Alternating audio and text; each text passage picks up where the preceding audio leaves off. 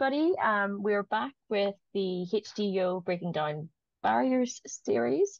I am joined with Ashley Clarke, one of our representatives from the community, a big Instagram influencer from in the HD community and communicator, to help us translate some of the difficult concept and remove some of those barriers to understanding HD research. Today, we're joined by Peter McColgan from Roche, who is going to talk a bit more about their program in Huntington's disease, and give us a little bit of an update. So, hello, Peter. If you want to maybe reintroduce yourself. Hi, Lauren. Thanks so much for having me. So my name is Peter McColgan. I'm the clinical science leader on the nursing program at Roche. I'm a neurologist, and I've been working in Huntington's disease for more than 10 years. I still see patients in clinic regularly. But my role at Roche is really to lead the clinical science team on the nursing program. Thanks so much. Ashley, do you want to say hello to everybody? Hello, everybody. So as Lauren said, my name is Ashley and I am from Northern Ireland and have been involved with the HD community for many years. And it is just a coincidence that we're all Northern Irish. So we're going to try very hard to slow down our speech and enunciate so that our background team have a much easier job of translating anything that is slightly harder to understand. So let's get into it. So before we get into kind of the Roche program, how did you get involved in research, Peter, with HD? I know you mentioned that you used to work with patients and that. So I first met HD patients when I was working in Cambridge University as a junior doctor out of medical school, and then after that I moved to University College London to work with Sarah Tabrizi, who I'm sure many of you may know, as one of the key leaders in Huntington's disease. And I still work with Sarah and still do some work at University College London. But so I've been there for, I think it's more than 12 years now. Once I started working in HD, I fell in love with the community, and I think a lot of people say once you work in HD, you get hooked and you don't want to leave. So yeah, well, we're a bit biased, but I agree. Okay, so let's move into reminding us about the Roche program. What is tominersen and what is it? What are you planning to do with it? So tominersen is what's called an antisense oligonucleotide. It's a drug that we deliver via spinal tap or a lumbar puncture. And we do that so that we can get it to the areas of the brain that are most affected in HD. It works by lowering both the bad mutant huntingtin protein and also the normal huntingtin protein. And we've been able to show conclusively across a number of studies that we can lower the mutant huntingtin protein in the cerebral spinal fluid. That's the fluid that surrounds the brain and the spinal cord. So we had a large study called Generation HD1, and I'm sure many in the community know that that didn't reach its objective. Really what we saw is that the more frequent dose, the dose was too high. And so we're now moving from what's called a phase 3 study, so a really large study, to a phase 2 study, which is a smaller study. And the phase 2 study, we're looking at a lower dose, and we're looking at a less frequent dose than the one that we looked at in the previous study. So before we get into the new study, it might be helpful to kind of remind us about so last time we spoke was in September last year, and you give us a bit of information on what was called a post hoc analysis from the original Generation HD1. So I think it'd be very helpful to explain what a post hoc analysis is and maybe some of the top kind of summary headlines of that. Of course. So when Generation HD1 stopped, we looked at the data in detail, and we really wanted to understand, is there a group of patients on the study that might have had benefit from tominersen? And when we did this, we found that individuals who were younger with less advanced disease had potential benefit. But it's what's called a post hoc analysis. So it means that the original study wasn't designed to test benefit in this specific subgroup of individuals. Therefore, to make sure that what we saw wasn't a chance finding, we need to design the study specifically to look at potential benefit in this subgroup. And that's really what the new study, Generation HD2, is doing. Does that make sense? Yeah. Sorry, Lauren. So have I got this right? You had your first trial, which was the Generation HD1, and it didn't work for one reason and another. You went back and you've done what you're calling the post hoc, which is like you took a massive deep dive into what you did find, and you've sort of went, oh, we didn't mean to find this, but we have. Let's now custom build another study, which you're going to go on to tell us about, which is the Generation HD2. Exactly. And you're looking into what you found to make sure that it wasn't like a whoopsie find. It was a legitimate, we can back this up, and then we'll move. Would that then mean moving? You're saying Generation HD2 is a phase 2. Would that move into a phase 3 if you were fit to say this is a proper finding? So with the 2 lower doses that we're looking at, if we're confident that we have a dose where people benefit from based on the phase 2 study, then we'd like to move into a larger phase 3 study.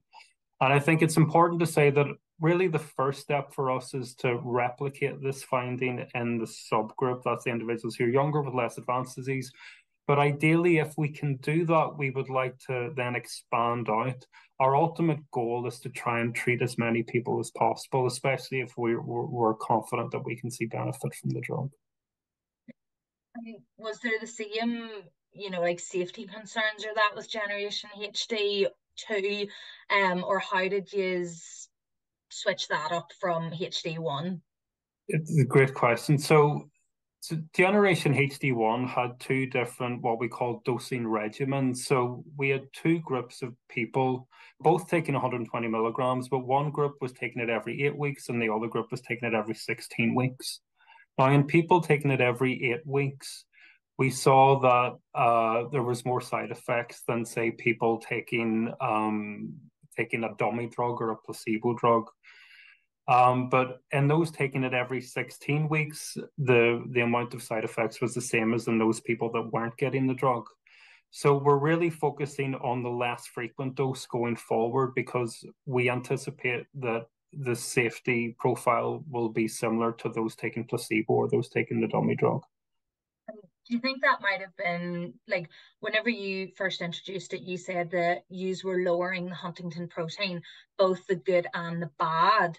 Do you think that was maybe because you were lowering the good huntingtin protein and we were just losing too much of that huntingtin protein as a whole, whether it be good or bad? It's a really great question. I think that the challenge with this is that we can't disentangle whether for that more frequent dosing group, whether it was because the dose of the drug was too high and just, like, I always think of things like paracetamol or Tylenol. So it's great at helping with headache, but if you take it too much or if you take it too frequently, it can cause side effects. And I think we can think about tominersen maybe in the same way. So if the dose is too high or it's too frequent, then maybe you get side effects. But if we dial down the dose and dial down the frequency, we avoid the side effects, but hopefully we see the benefit. And I think that this is really the direction we're going. Do you think there's any other important data pieces from the original trial that might help to understand that a bit more, of like why? Yeah. Definitely. So as time has gone on, because we had so much data, it took us so long to analyze it. And I mean, even up until recently, we were still getting more data in. And recently, what we've seen is that neurofilament light, which is a measure of It's a measure of brain cell dysfunction or brain cell death. So neurofilament light, when we measure it in the blood at the less frequent dose in generation HD1, actually begins to go down. And that's probably a good thing. What we saw at the higher frequent dose when we measure neurofilament light is that it went up. But if we're seeing it go down in the less frequent dose, so that points to potential benefit. And of course, gives us confidence going forward with generation HD2. I think the other thing to say with some of the new data that we've seen and we've been able to share recently at HSG, we did a lot of digital tests. So we were able to measure movement and motor function. And we created a measure that is really sensitive to motor function. And when we looked at that and controlled for the fact that not all people completed the digital assessments, we actually see potential benefit again in that treatment every 16-week group. Taking this all together, it really gives us confidence going forward in generation HD2 that we may see NFL go down, which is a good thing. We may see benefit on the clinical measures, and this is really what we're hoping for. I guess we can add a bit further, just for people to understand at home, is the importance of these measures and kind of how they are important for clinical trials and assessing whether a drug's working. There's something that we call biomarkers. So things that we can measure and they're quantifiable. So things that are much more accurate and sensitive than potentially the clinical assessments. And when I say clinical, there might be the rating scales or the tests, the questionnaires that a doctor would do or a physician when you come and see them. They might make you walk in a straight line or tap your fingers. So hopefully when we have things like digital assessments and blood tests like neurofilament light, they might be more sensitive, which would be a benefit because they might detect or might be easier to detect changes in them more quickly. And that might, tell us if a drug's working quicker. If, there's a lot of work and research that needs to be done, but this is kind of why these companies like Roche are testing these biomarkers, and we're going to actually do a specific session with Professor Sarah Tabrizi on biomarkers coming up as well. I'm sure you'll see that soon.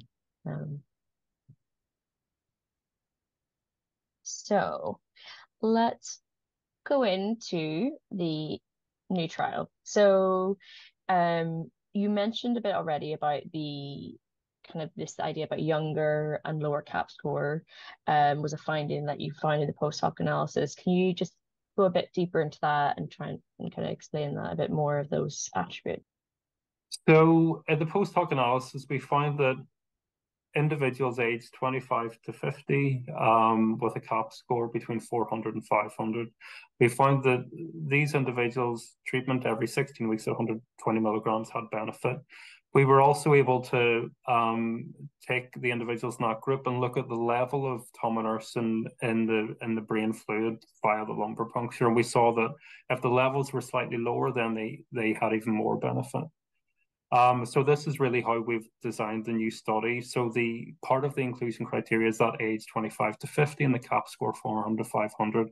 And then the lower doses is because the lower levels of tominersen in the previous study seemed to work better. So can we, Peter? Yeah. So just for anybody that is, this is maybe the first style video like this that they've watched, or they're new to HD research and that, give me like a really top line overview of what a person's CAP score would be, because I could count the baseball caps in the spare room, but I'm pretty sure that's not what you're talking about. So a CAP score is calculated based on someone's age and someone's CAG repeat length. So the CAG repeat length is a measure you typically get when you get your gene test. There are different ways to calculate the CAP score. So I think if you want to find out what your CAP score is, or if you're eligible for this, potentially eligible for this study, the easiest thing to do is speak to your HD neurologist or physician. and they can guide you through the inclusion and the exclusion criteria and give you a good idea of whether you might be someone that could participate in the study. I think it's also important to kind of reiterate there that kind of to go through any of you always have to go through your clinician to take part in these studies. It's why, keeping engaged with a site that may be participating, getting involved in Enroll HD will help you, be linked in with clinicians that may be involved in the trial and might be able to help you learn things like the eligibility criteria and if you fit it. I think it's quite, hard for sometimes communities to get their head around why some inclusion criteria are there and why they're important. So maybe a bit more on that. I think you've highlighted a bit about this trial specifically is trying to replicate that finding that you found in the post hoc. But there's always sometimes some other criteria that people find hard to understand. Could you maybe explain a bit more about why inclusion criteria is so important for trials in general? Of course. So inclusion criteria is really important because we need to be able to make sure that there aren't things that may make the results difficult to interpret. So maybe there's an underlying medical condition that so to give an example, we do lumbar punctures to measure mutant huntingtin in the spinal fluid, but also to deliver the drug. Now, if people have problems with bleeding, for example, then lumbar punctures can be difficult. And so we make sure that people don't have any underlying problems with bleeding. And that would be an exclusion criteria, to give an example. And another example might be MRI scans. So we use MRI scans to understand how the brain changes as we go through the study. And sometimes people can get really claustrophobic with MRI and can't tolerate it. So that would be an exclusion as well. That's with Generation HD2 being a new trial then. Is the inclusion criteria similar to Generation HD1, or what did you go back to the drawing board for that, or how did you come up with your Generation HD2 inclusion criteria?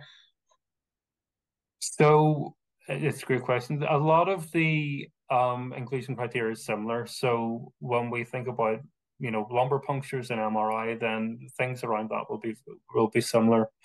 Or medications that people are taking and stuff like that. The difference is, so age and CAP is part of it, but we're also including individuals who are prodromal. Prodromal means that you don't really have obvious signs of HD. You might have some really subtle signs that only your neurologist can pick up. But so we're including prodromal individuals in this study that weren't included in Generation HD1. So they wouldn't be people. Yeah. Sorry. As a community member, would I be right in saying prodromal? Okay, prodromal is what I would personally say pre-symptomatic or early symptoms. So that's so it would be, I think it wouldn't. So pre-symptomatic would be a bigger umbrella of anybody that doesn't have symptoms. The term prodromal is used more in clinical research for the benefit of doctors don't like to give a diagnosis until they're really, really sure that the symptoms are Huntington's disease. So there may be, years of subtle changes. Yeah. But they may not be classed as the old kind of classic, this is Huntington's disease. So it's that kind of prodromal is that pre-diagnosis. So whereas there's people that are pre-manifest that have absolutely no signs of HD, and we know that. So that's the slight difference. So prodromal is that it's created to kind of have, it's more useful in the clinic for clinicians than it is for anything. It's not that helpful for patients, I don't think. I don't know. Yeah, no, I mean, Lauren, you explained it well. It's just if you have very, very subtle symptoms or signs that you may not be aware of yourself, but when your neurologist examines you, they can pick it up because they examine people with HD all the time. Yeah, no, that makes sense. Definitely not pre-symptomatic then. That was the wrong term to use. No, it's a really important question because it's very just what came to confusing. my mind. I'm like, oh, like super, super, super early days. That's what I was thinking. I was And like, that's actually really why it's important to clarify, because I think, when I think some of the community members hear about younger people, or when you say we're going to include younger and people with lower cap, that might be something important to discuss. And what do you mean by younger? Because I think that's where the cap score helps differentiate that. So why is the cap score used? Maybe you could explain a bit, Peter. So the cap score is typically used to ensure that when you're running a clinical trial, you need to be confident that people will progress during the trial. And the reason why you need to have that is that if people don't progress, then you'll never know if people didn't progress because of the drug or they just didn't progress. So the cap score is a way of being more confident that people will progress over the 1 year or 2 year duration of the trial so that you can understand whether the drug works or not. So it kind of is a way to create like a bottom limit. So you're not selecting people that are too pre-symptomatic, too far from ever having symptoms that you wouldn't ever see sign during the time frame of a trial anyway. You need to be able to measure something that changes over time in any trial so that then you can compare treatment and people that don't get treatment. Am I allowed to ask what the time frame of HD? Can I shorten it to HD too? Yes, you can. What's the time frame then? Because that does make really good sense. And I personally never thought about it. Like, if you have, a patient with Huntington's disease and they're in this drug trial and you're giving them this drug, I'm thinking about my dad who had HD, and I'm like, we had years where I personally thought he was pretty similar. So if he was in that trial through them years, you'd have been looking at him going, sure, there's no difference. And that's not what you need. So what is your time frame for HD2? So HD2, we're looking at a time frame of 16 months. So everyone will have 16 months of treatment or placebo that enrolls in the study.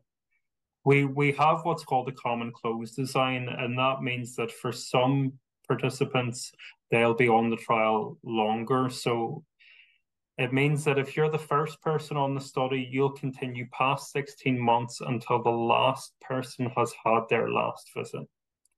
So the last person on the study will have 16 months, but everyone else will keep on going until they're finished. And that's called a common close.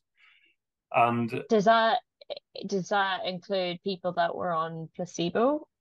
Yeah. Or so would they go onto the drug after their 16 months? Everyone or they just would stay. Will continue on blinded treatment until the last person has had their last visit. Mm-hmm. And the benefit of this is it gives you longer term data so that if you the longer you wait, the more changes that you'll see and the more information that you'll have. So by having that longer term in some people, you'll be able to understand, well, was there a small effect at 16 months? Did it get bigger at 18 months and even bigger at 20 months? And then that'll give you some confidence whether the drug's working or not. I guess it helps to compare it to the normal format where someone takes part and does the same regime, but when they finish, they're kind of, go home, we wait they might have to wait, another year before the other people finish. And then you've lost that opportunity to kind of have extra data, I guess. And this is one of the other benefits as well, or well, potential benefits, I should say, that because if you stop after the 16 months and you have to wait then for the last person to finish, there'll be a gap between you having had the last treatment, whether it be treatment or placebo, but there'll be a gap, and then you starting, say, an open label extension. Sorry, I'll come back and explain what an open label extension is. But there'll be a gap between you having the last treatment and then maybe you getting more treatment later on. What a common close does is it means that you don't have that gap because you keep going until the last person has completed their last visit. So it's helpful that way too. Is that just a case where you maybe need this many participants to, sign up for this trial, and it's just taking you time to find the right people that fit the criteria that, so you're just giving yourself that time. So it's not as if you're saying on, the 1st of January, we have X amount of people and everybody's going to start at once. It's maybe a bit more like yeah, it's just not even feasible Yeah. if you think of the centers that are trying to run this, they can't just recruit everybody at one go because it takes the different centers get activated at different times because it takes different length of times for things to get up and running in different places. So there's always a time where it takes to recruit everyone into the study. Yeah. And you mentioned open label extensions. Yes. So maybe I'll just explain what that is. An open label extension is when everyone has the treatment. So typically, you might run a phase 1 or a phase 2 study or even a phase 3 study. And once someone has completed their time in the big study or the planned study, then they'll move into what's called an open label extension where everyone gets treatment, and they'll continue on that until until maybe you go for drug approval or something like that. So that would include people that maybe participated in the main study, the planned study, but didn't get the drug because they were on the placebo group. So it's a way for people to participate that could potentially get drugged after. I suppose in one way it sort of helps, like if you're taking part in a study and you don't know whether you're getting the drug or you're getting the placebo, at least at the end of it, if you were on the placebo, you're gonna get it eventually, so in my head, and this is me personally, does it matter what group you're in for during the study? Because at least you're going to get it at the end of it, So it's a really nice way, I suppose, to help the community sort of feel like, okay, I'm going for it because I don't have that hesitancy that I could be doing this and getting a pinprick in my back and nothing actually happen.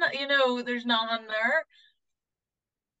I think it's important for me to say for Generation HD2, once we finish the study or the main study, we'll look at the data, and if we're confident that we have a dose that's safe, that lowers Huntington and that shows benefit, then we would like them to move to an open label extension where everyone can get drug. But I think we need to have that confidence first and know what dose to go with.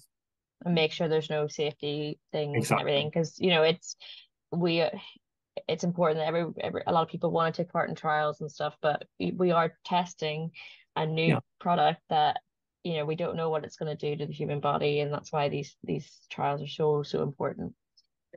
So where are the trial sites and how are they selected? So I think the first thing to say is that Generation HD2 was a really big study, so it was what we call a phase 3 study. We've moved Generation HD2 as a phase 2 study, so it's a little bit smaller. But we're still an international study, so we have sites in Europe, New Zealand, Australia, Canada, America, South America. So we still have a good coverage, but maybe a little less than we had in Generation HD1. I think in terms of how we select sites, so we need to, first of all, we need the site to want to, do the study and be interested. but also we need the site to be able to do the study. So to be able to do lumbar punctures, to be able to do MRI scans, and things like that. And I think once we're confident the site can do that, then we will undergo, talks with them and get them on board to run the study. One of the things that we're really lucky in Huntington's disease, because we have the Enroll HD natural history study, and that's really helpful in helping us understand where are the sites, are there people that can be involved at the sites, and do they have the infrastructure to run things? So we use that a lot to select sites. No, it sounds like a lot goes into, getting a drug trial up and going, and there's a lot of complexities with choosing your site and, why that site was chosen or why that certain country. But I'm just wondering, I'm here in Northern Ireland, as the other two of you are, and there's no site in Northern Ireland. What if I, had my gene status and wanted to get involved with this trial? Can I go somewhere that there is a site, maybe like mainland UK or down to Ireland, or I'm not asking to go to America, but could I go somewhere relatively close to my goal? So the simple answer is yes, but it really relies on whether the doctor at the site that you're interested in doing the study is confident that they can look after you, and that you'll be safe and things like this, and feels that you taking a number of flights every so often it's not too burdensome for you, and it's something that is reasonable for you to do and expect you to do. So there's no restriction in terms of going to, say, Northern Ireland to London or something like that. I think the other thing to bear in mind is language. So there are a number of languages that we have in the study that you can do the assessments in different languages, but if you're not fluent in one of those languages, then that would make it difficult as well. So there's a couple of things to bear in mind, but there's no restriction on you going from one country to the next, as long as it's feasible, as long as it's safe, and as long as the PI is confident that it's safe. And do you know what? As you were given that answer, Peter, the one thing that was screaming in my head was patient care is so important to the trial sites, to you guys. It was just going in my head that because as much as I might really, really want to, flying over and back to London and things like that could maybe take its toll on me. So I really love that patient care is a high priority in you guys, which is super sweet. Yeah. And it's important for us to be, we know how much these drugs are needed and we're all desperate for them.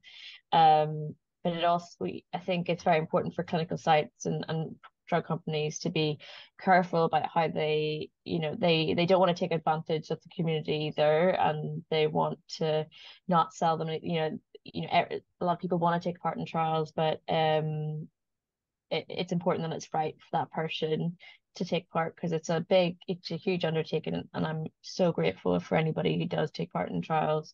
They're absolute heroes, but it's a big undertaking. I mean, safety and the welfare for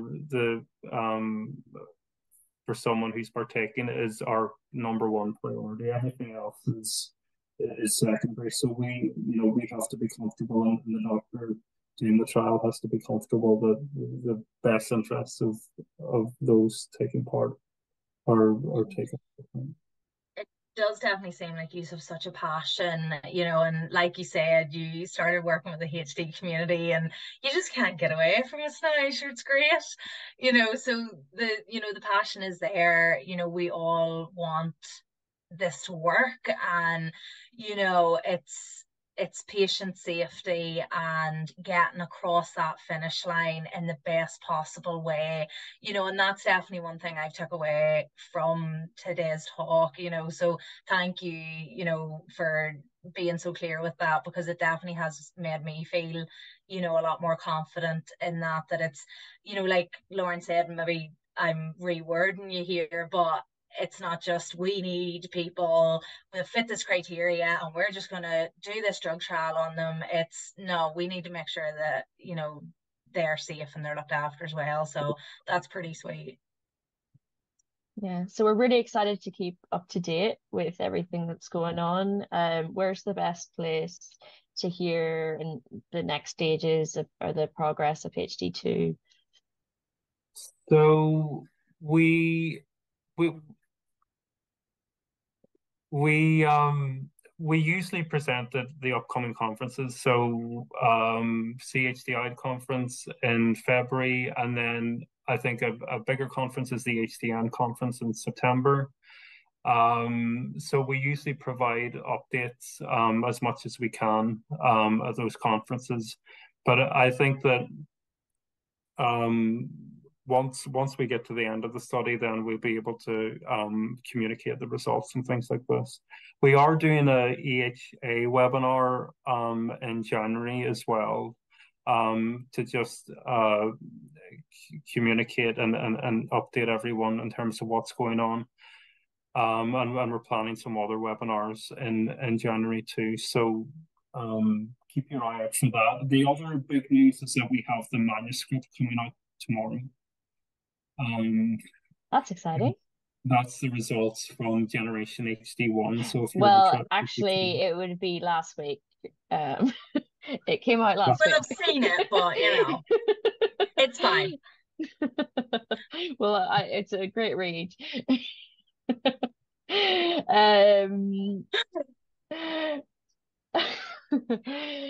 But there's also other streams of where you can keep up to date. HDYO are continually committed to kind of breaking down some of this, and we'll hopefully be able to do more of these kind of sessions with yourself or anybody of the Roche team. And we also have updates on our websites and if you go to the research section and trials, we try and keep that regularly updated. And yeah, I don't know if we have any final thoughts, Ashley. I'm incredibly amazed at how much I understood. So I'm gonna say thank you, because I'm hoping when I'm sitting here going, oh my gosh, sure I'm a whiz on the Gen 1, HD1 and 2, I'm hoping everybody else watching this will be thinking the same. So Peter, I can't thank you enough for explaining it in a way that, the likes of myself, a regular HD community member, could actually understand it. So that honestly means the world. So thanks for joining us and speaking in a way that I could understand. Although I don't think anybody else is going to understand these Northern Ireland accents. For sure. Thank God for translation and post hoc editing. Post-production, it'll be our own post-hoc analysis of this communication. And now I know what that means. I think we're going to leave it on that note. Thank you so much for listening, and please keep up to date with follow us on Instagram and check out the website for further breaking down barrier videos. Thank you so much, Peter, and my partner in crime, Ashley. We will talk to you soon. Thank you. Thanks.